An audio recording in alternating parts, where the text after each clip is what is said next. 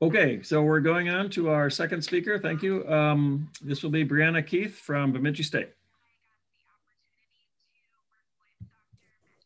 Awesome. Hi, everyone. I'm going to share my screen.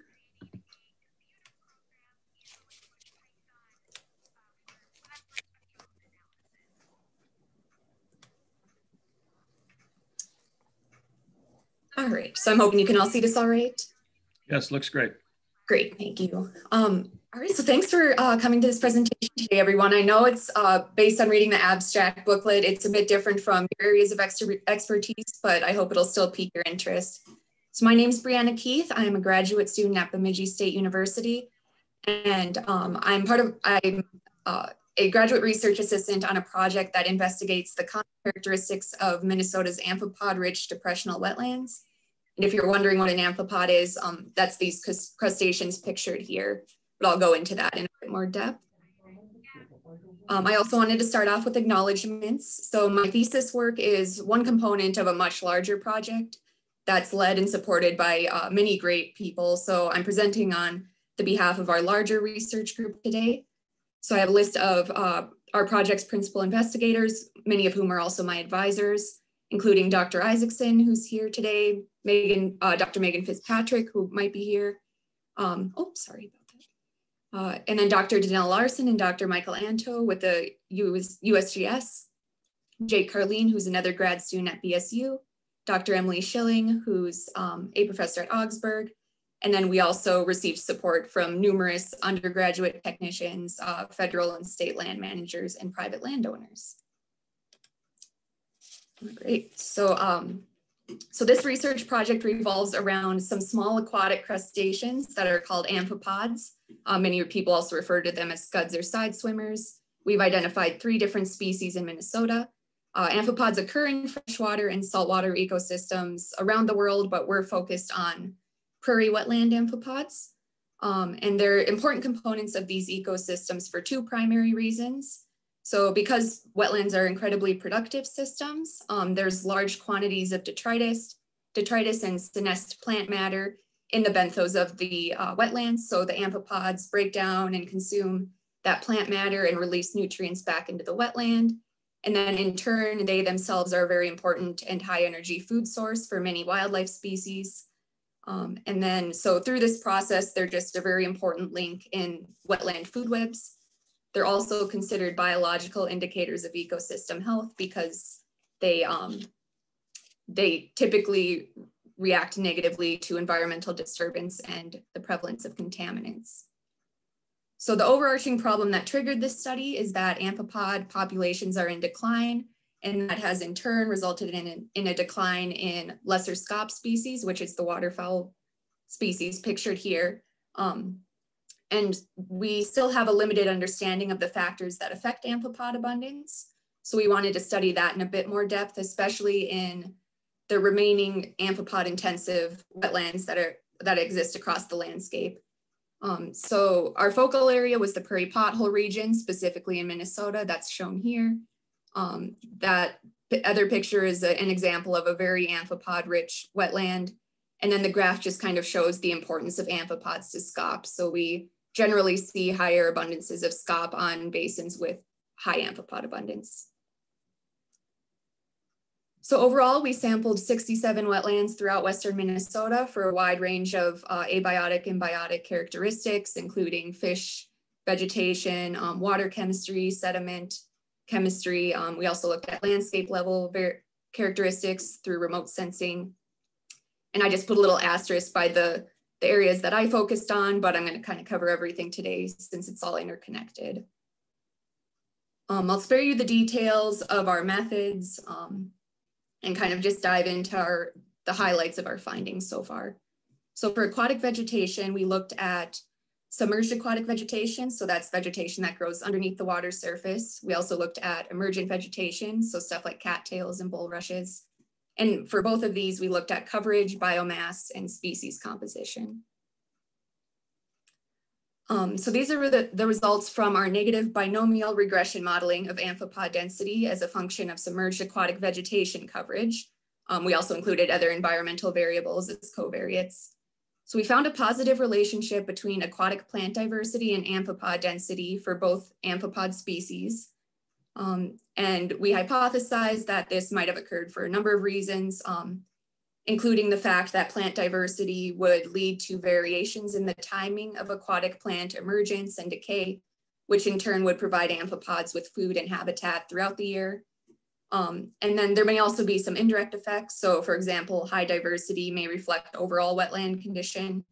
And diversity is also known to promote other ecosystem functions such as nutrient turnover, carbon availability, and water purification. And then also on the aquatic vegetation note, we ran an RDA model. So in this graph, the triangles are wetlands, the blue vectors are aquatic vegetation species, and then the two amphipod species that were most abundant in our wetlands are the response variables. So the two amphipod species are orthogonal to each other, which means they occupy different niches in the habitat, and they rely on different plant species. Gammarus was strongly associated with star duckweed, which is a free-floating plant. We think it probably provides shelter and then also a surface for algae to grow on that they eat.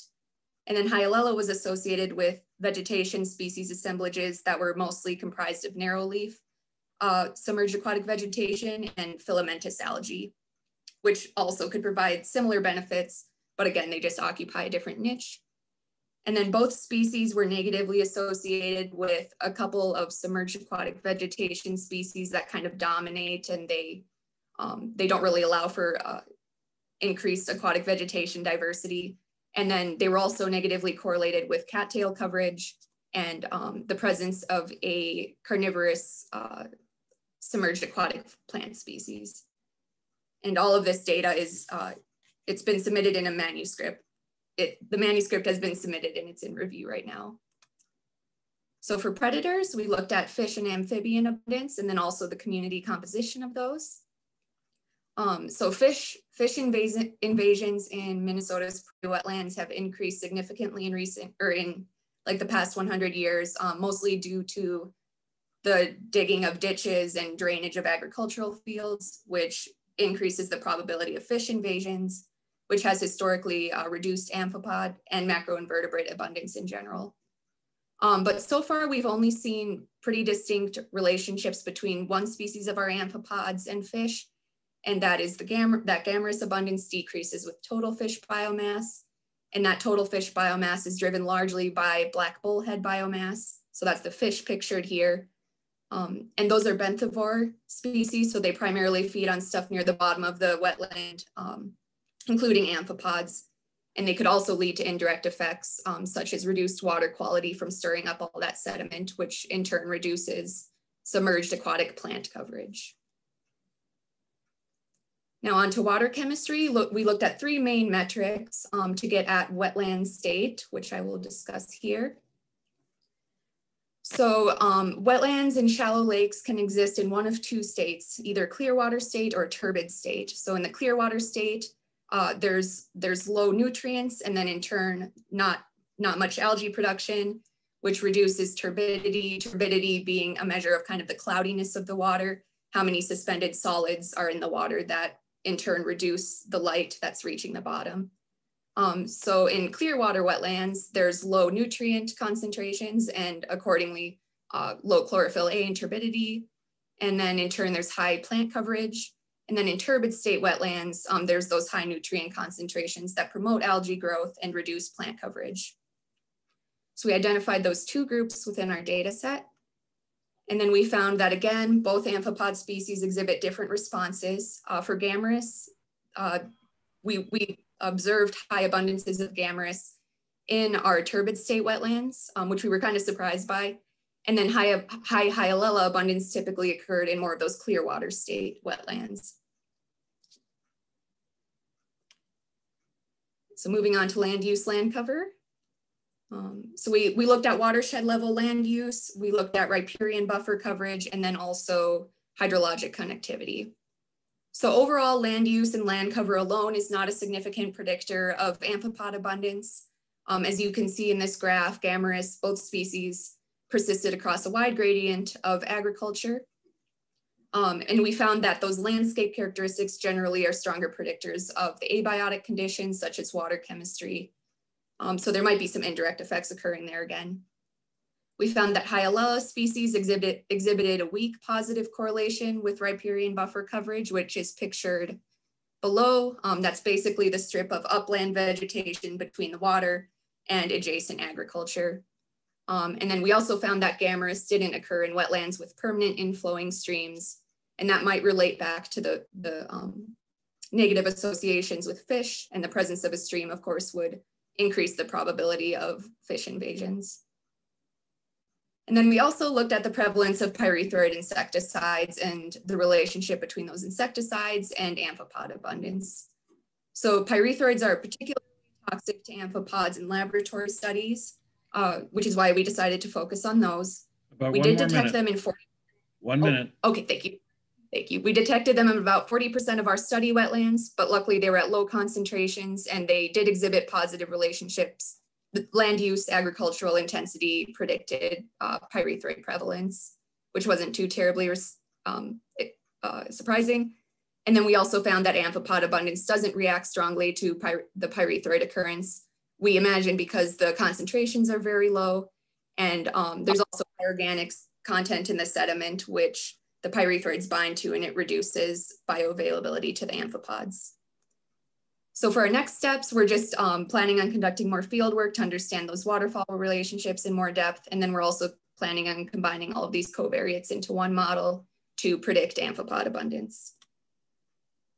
All right, that's a lot. So thank you again, and I will take any questions you may have now. Okay, thanks so much. If you have questions, why don't you put them in the chat?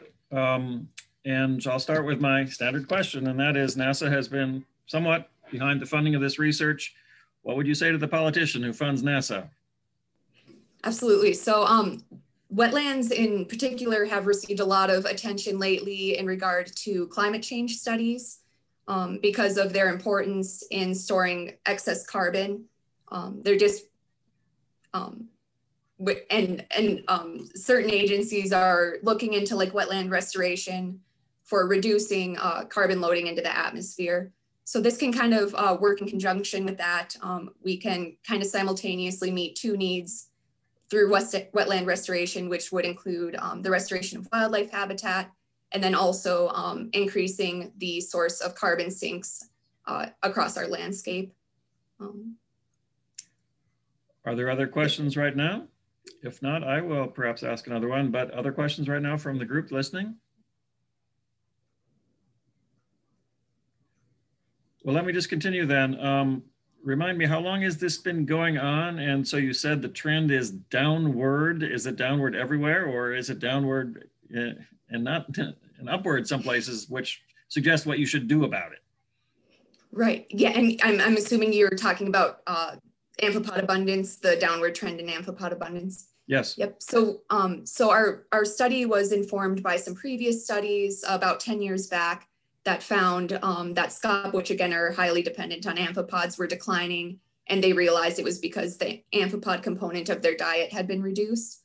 So that, in a sense, started about 10 years ago. We did this study to more intensively understand those amphipod-rich wetlands. So this study in particular has been going on for about 3 years now, almost 4. And we were actually surprised at the amphipod abundance across the landscape. We expected it to be lower overall. So we can't say for sure since we don't have super concrete amphipod data from the past. But in Minnesota anyways, we found higher amphipod abundances than we expected, which could mean their populations are potentially increasing.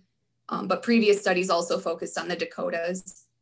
So there could just be some regional differences there. Okay, thank you. We probably should go on to the next speaker. Thanks again. Thank you.